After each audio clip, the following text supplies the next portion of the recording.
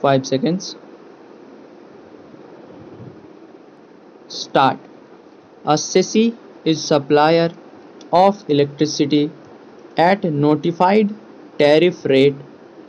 The sale price included advance against depreciation, which is shown by a SECI as sales in its profit and loss account. While computing the book profit, a SECI deducted the AAD component from total sale price and took only balance amount into the profit and loss account. According to the authority, for advance rulings, reduction of AAD from the sales was reserve which had to be added back on the basis of clause of explanation 1 to section 115 JB of the Income Tax Act 1961.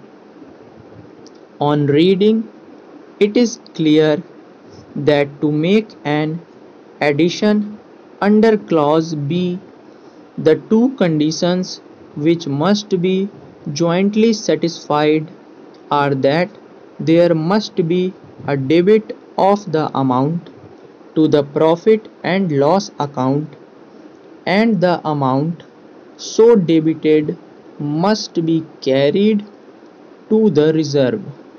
Since the amount of AAD is reduced from sales, there is no debit in the profit and loss account.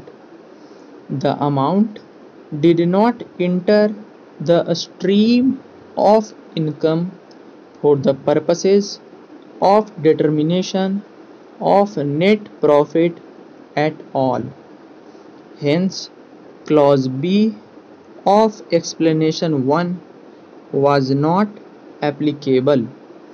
There are broadly two types of reserves: those that are routed through profit and loss account, for example, a capital reserve such as share premium account.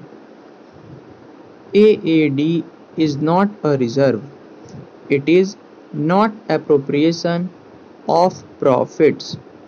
It is an amount that is under obligation right from the inception to get adjusted in the future, hence cannot be designated as a reserve.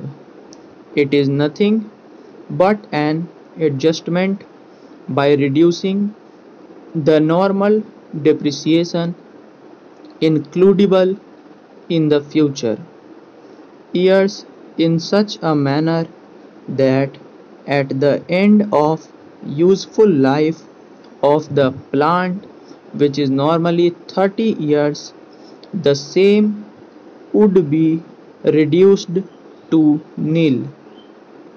At the end of the life of the plant, AAD will be reduced to nil.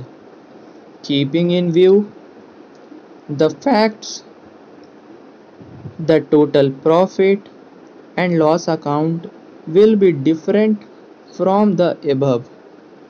In fact, Schedule 12A to the balance sheet for the financial years 2004-5 onwards indicated recouping AAD income received in advance.